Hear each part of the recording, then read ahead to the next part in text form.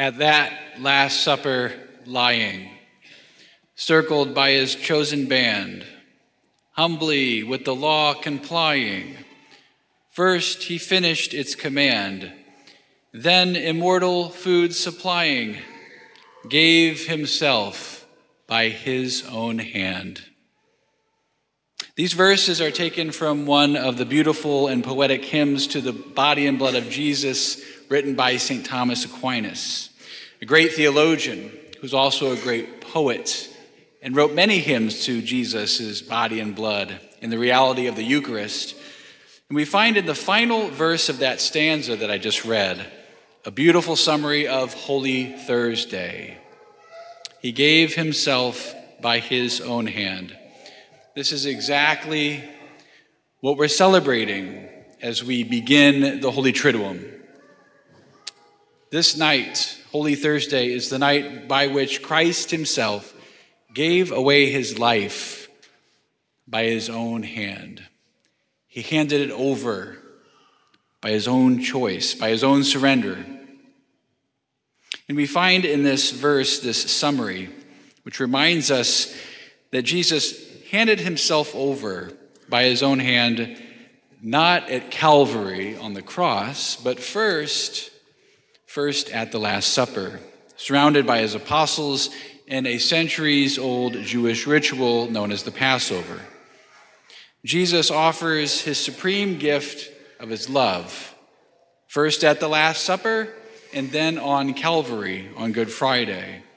Thomas Aquinas recounts poetically this reality in another Eucharistic hymn with these words: before having to be handed over to his enemies by a disciple and to be put to death, he first handed himself over to his disciples on the plate of life. He first handed himself over to his disciples on the plate of life. Christ is the pure, spotless victim, a man who's betrayed by a close friend and disciple, Judas. But as the hymn reveals, Christ is not a mere passive victim. And although he is handed over by Judas to his enemies, Christ, we are told, first handed himself over to his friends. Before Jesus was handed over to his enemies by Judas, Jesus handed himself over first to his friends. We are his friends. That is why we are here.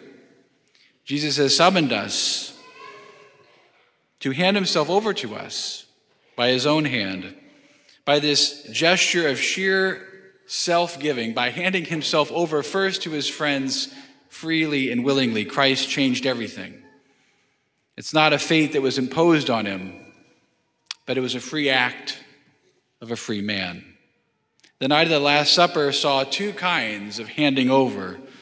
Judas's betrayal is overcome first by the utter kindness and love of Christ, handing his own life over to his friends. And he reveals a grace of surrender, a sacrifice like no other. And tonight we are those friends. Tonight we're welcomed by Christ, even though you and I have too many times to count, have betrayed his love through our own sins, handed over his life for the pleasures of the world. And how is it that Jesus gives of his life? How does Jesus give his life by his own hand to us today, tonight, in this Mass? It's always only through the hands of the priests. Through the priesthood, Jesus continues to give of his life for others. In Aquinas' hymn, Loud as Sion, he connects beautifully the Last Supper and the Mass. He poetically writes, "So let no one be deceived. The living bread the 12 received is the same that we consume. What he did at the Last Supper seated, Christ ordained to be repeated in his memory divine. This is the truth each Christian learns. Bread into his flesh he turns. Wine becomes his holy blood." Pope Benedict XVI, when he was Holy Father, addressed priests with these words: "Priest Jesus Christ is always the one who gives, who draws us to himself. He alone can say, "This is my body, this is my blood." And so he wishes to exercise his priesthood through us. The Lord laid his hands upon us, and now he wants our hands so that they may become his own in the world. He has truly delivered himself into our hands. And so it remains true for us this evening that our Lord will hand himself over to us in the supreme gift of his love through the hands of a priest, through me, and that it is Jesus Christ himself who has ordained from the beginning of time that I, somehow, in the mystery of his will, would be here for you on this Holy Thursday to be the priest, to give Christ to you, to give you his life, because the way in which Christ hands himself over is through the hands of the priesthood. That my life is for you, which is what Jesus is always saying at every Eucharist, at every Mass. And so the priest is in, through the ordination rite, he is in the person of Jesus Christ.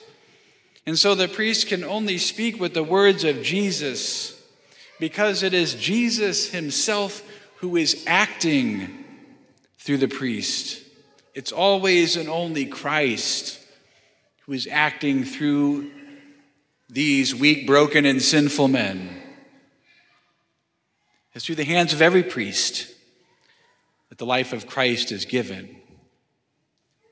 So the priest too, as he says those words, the providential irony is that in a sense it's also true for the priest to say, "This is my body, which is given for you. This is my blood." Because my body and my blood, I'm physically here, I'm a human person. That the priest is a man who has offered his life for the church. That the priest has imitated Jesus at his ordination to say that he will hand himself over to Christ. You see, Holy Thursday is a night to be handed over. Christ first hands himself over in the Last Supper before Judas betrays him and hands him over to his enemies. But the true apostles, the ones who truly unite themselves to Christ, hand themselves over to him. The disciple always gives his life for Christ. And so Holy Thursday is meant to stir up in us a revival in our love for two gifts. The first gift is the Eucharist, which is Jesus. This is the personal and relational love of Christ for us. You see, Jesus, he wants us to know God's love when we see creation. He wants us to know his love when we see one another in our relationships with brothers and sisters in humanity. He wants us to know his love in those relationships and in those realities. But most especially, does Jesus want us to know his love in the Eucharist? He wants us to know how much he loves us in the Eucharist. This is how God loves us, my brothers and sisters, in 2024. How does he love us? In the Eucharist. It's always been this way since the night of the Last Supper. This has always been his plan, is to give his life through his own hand. So the first that we stir up love for is the Eucharist itself, Christ. The second gift is the broken gift, the priesthood. To give thanks for a gift that none of us are worthy of.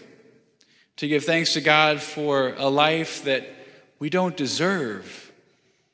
I was with one of my brother priests last week, Father Joseph Waswa, who's from Uganda, and he's up at Our Lady of Grace in Greensboro, and I was walking with him at Belmont Abbey. We were at the Abbey for the St. Benedict's feast day. And I said, "It's just great to be a priest." And he just said, yes, to call down heaven every day. What a gift. And I just stopped, and because he's way holier than me. And I gave him a big hug, and I said, man, that's awesome. I'm like, yeah, that's what we do every day. We call down heaven. You're right, man. So, but it's great because we're always rediscovering what it means to be priests. Because we really don't have any idea about how amazing it really is to be a priest.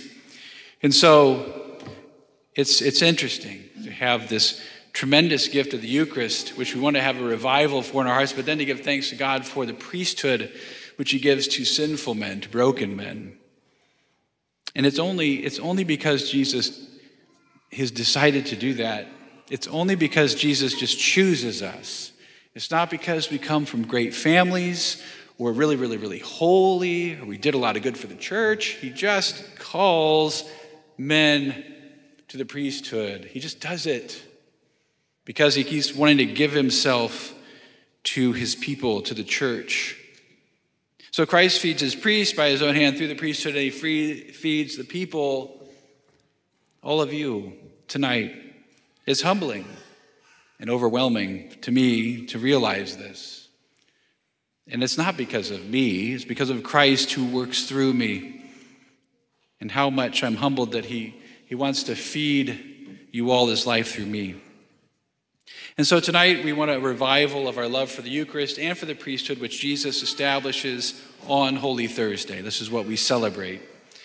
And tonight we also take a spiritual journey with Jesus, because at the end of Mass we're going to take the greatest gift ever, the Eucharist, and we're going to process out of the church with Christ. We're going to leave church. We're going to follow Christ out of this place. And we're going to go to the gym, the spiritual Garden of Gethsemane. It's been decorated. To take Christ away, to follow him into the garden, and to keep watch. To spend time with Jesus and pray. And we're going to do this all through the night. We're doing it different this year. We're going to have it open for prayer all night long. So I hope we don't have sign-up sheets. It's only for, 12 hours. So hopefully we can all participate in some way and be with Christ in the garden until tomorrow morning. Because he does ask us to spend time with him. See, we're never going to love the Eucharist unless we spend time with Jesus in the Eucharist. It's very simple. No priest is a priest today unless he spend time with Jesus in the Eucharist. There's no saint in heaven who didn't have a burning love for Jesus in the Eucharist. And so this is a night to begin that revival as we keep watch with Christ all through the night.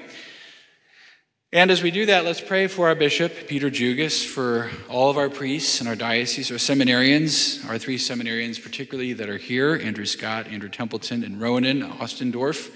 And pray for those who are studying for the priesthood.